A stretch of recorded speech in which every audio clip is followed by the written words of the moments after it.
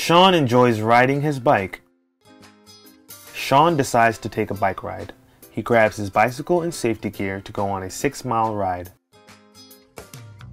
Mark is home from a long business trip and needs to clear his mind. Mark also decides to enjoy the nice weather. He is going jogging. Mark remembers his fully charged cell phone with the 3inMotion app.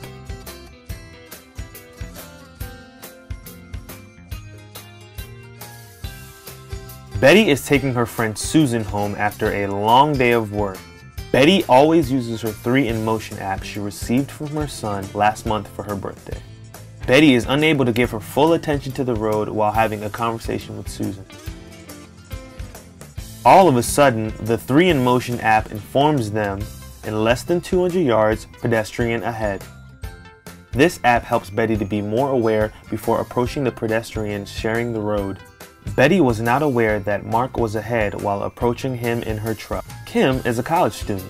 Kim receives a text message on her cell phone while driving and puts some of her attention on the text message, though her full attention should be on the road while driving.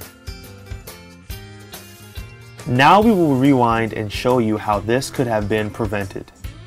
Sean always remembers his cell phone with the 3inMotion app. Kim always remembers her cell phone with the 3inMotion app. All of a sudden, the 3inMotion app informs Kim, in less than 200 yards, bicyclist ahead. The 3inMotion app was made with motorists, bicyclists, and pedestrian safety in mind. Let's work together to save lives. Download the 3inMotion app and then pass the information on to family members and friends.